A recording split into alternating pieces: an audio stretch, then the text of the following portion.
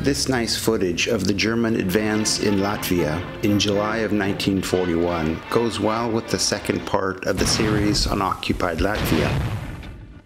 In part 1 we saw how conscription was initiated by the occupation authorities, building police battalions that would eventually be converted into frontline Waffen SS formations. Der Stadtrand von Riga ist in deutscher Hand. Here we will look at the process Latvian volunteers went through when joining the labor service, which was comparable to the German Reichsarteitsdient.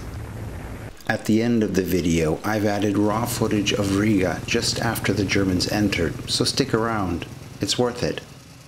Before I jump into the content, I'd like to respond to a chain of comments that were recently posted.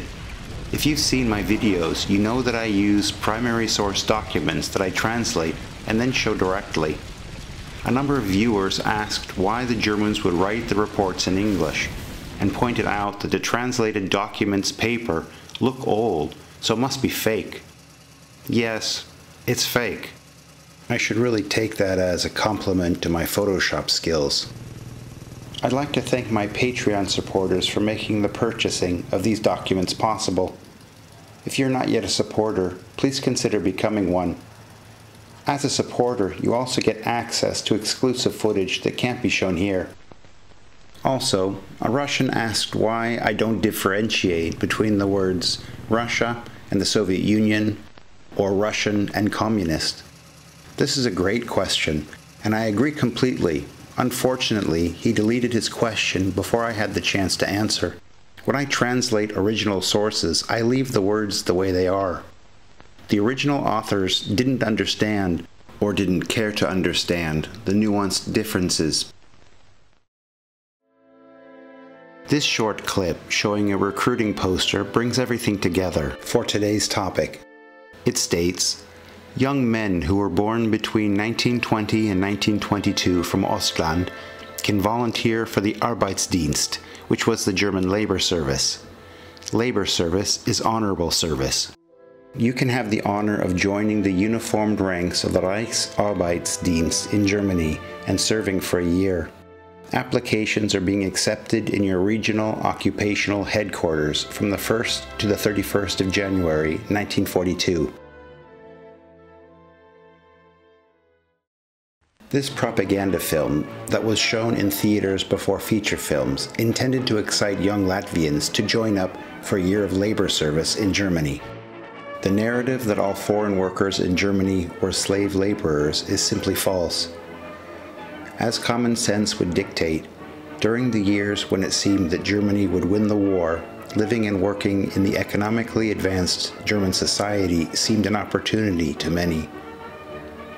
As the war progressed and the prospect became less advantageous, forced conscription became more common. Germany needed the workforce, and if enough volunteers could not be found, then they would be found. At the end of the war, it made little sense for any of the Ostarbeiter, or laborers from the East, to claim to be there voluntarily. The Soviets were less interested in these nuances and saw repatriated laborers as politically suspect.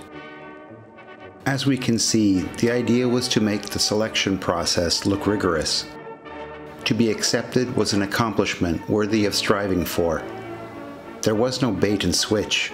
It was clear to all for which cause they'd be working.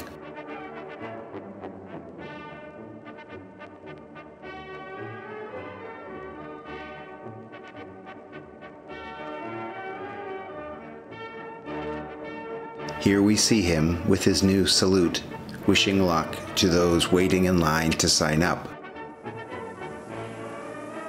Having been accepted as members of the few, the proud, they are given a pep speech by representatives of the Reichsarbeitsdienst.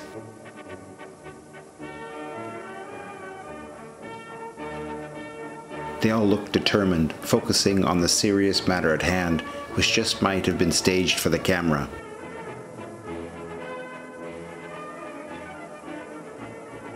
The families look on proudly.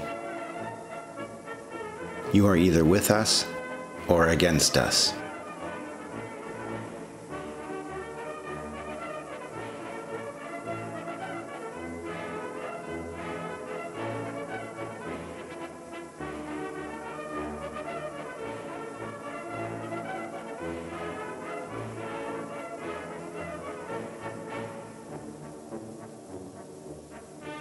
Rations for the 2-day train journey back to Germany are loaded into the boxcars at the train station.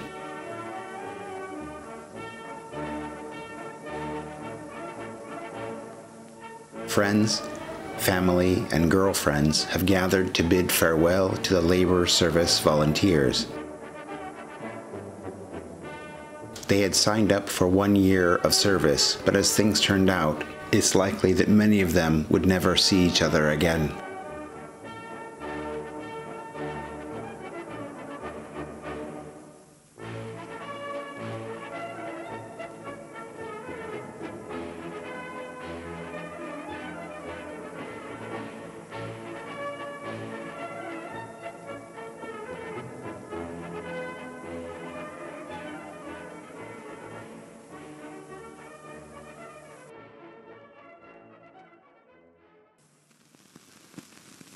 And now, here's the footage of Riga from early July of 1941.